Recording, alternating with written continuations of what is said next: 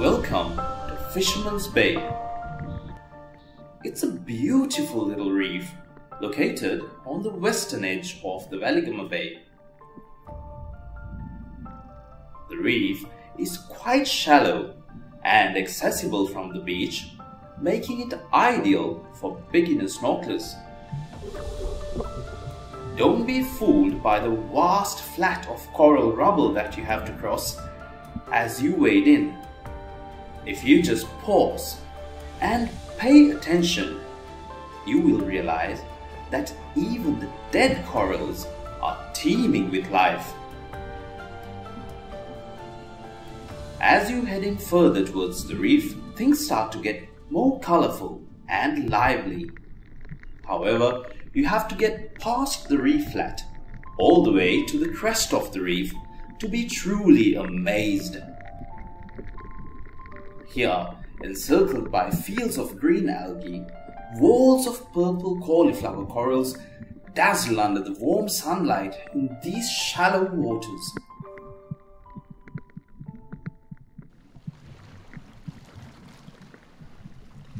Most parts of the reef are so shallow that you can only access them when the tide is high enough. Safe within these little gardens of coral, many species of fish go about their daily activities. Unfortunately, I can't spend much time here, as I'm here to find a specific little creature. The fish that I'm looking for does not prefer the company of other fish and mostly hangs out alone.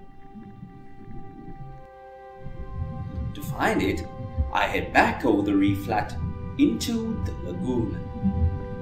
Here, you can sometimes find them gliding over the featureless sand dunes like grey ghosts.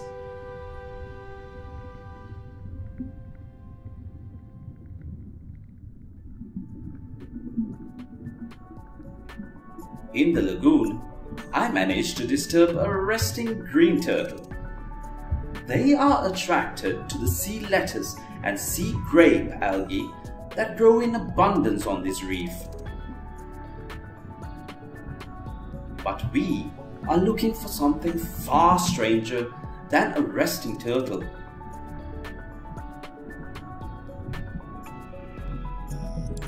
Say hello to the Immaculate Pufferfish.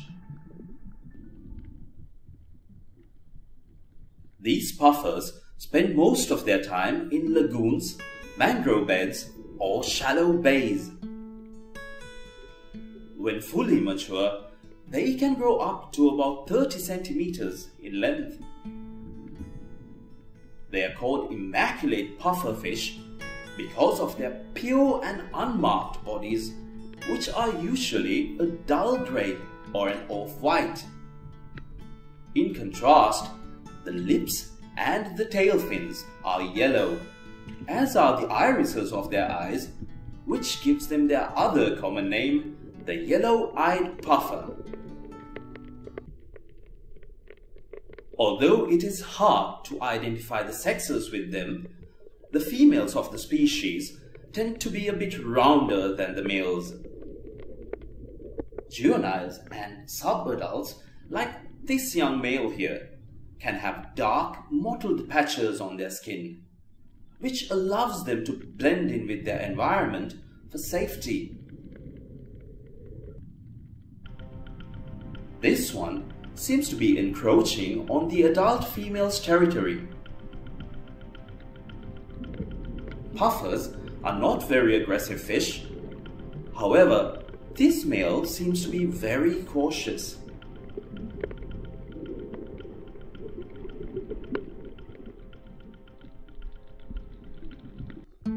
Many fish, like this Indian vagabond butterfly fish here, use their tail fins and their body for propulsion. However, puffers move forward as well as backwards using a side-to-side or helicoid movement of their dorsal and anal fins, which is known as sculling. Their pectoral fins are mainly used to maintain balance and to change direction. Occasionally, they do use their thick, truncated tail fin for a short burst of speed, like this little guy who is trying to get away from me. A close relative, the Spotfin Porcupinefish, also uses the same sculling movement for locomotion.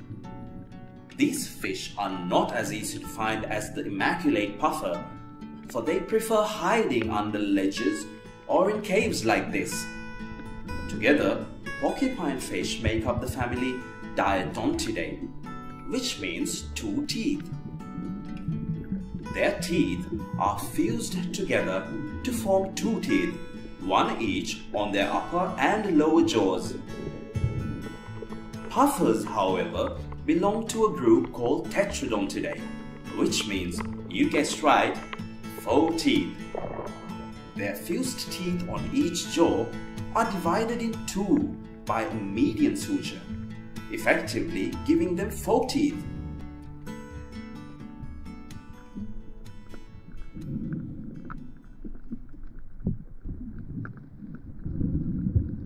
It's noontime on the reef.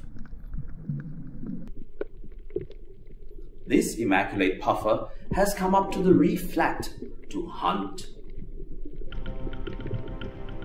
She is looking for small invertebrates such as snails and crabs that hide in the coral rubble. Her strong jaws and teeth are ideal for breaking through the tough exterior of these mollusks and crustaceans. A crab quickly scuttles under a piece of broken coral. He is safe from the puffer as long as he stays hidden. The puffer goes on with its search. Some crabs are a bit more daring, or probably curious. They are not that lucky.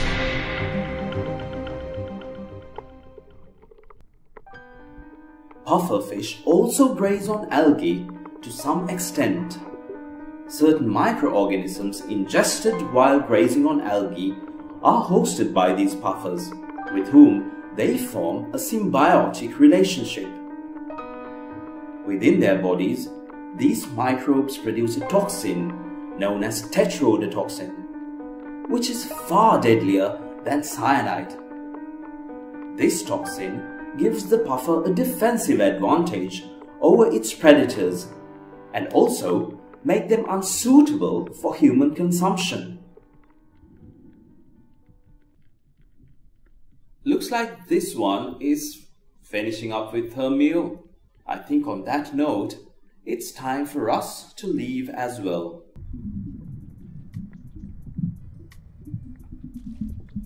Overall, it has been a really nice day at Fisherman's Bay.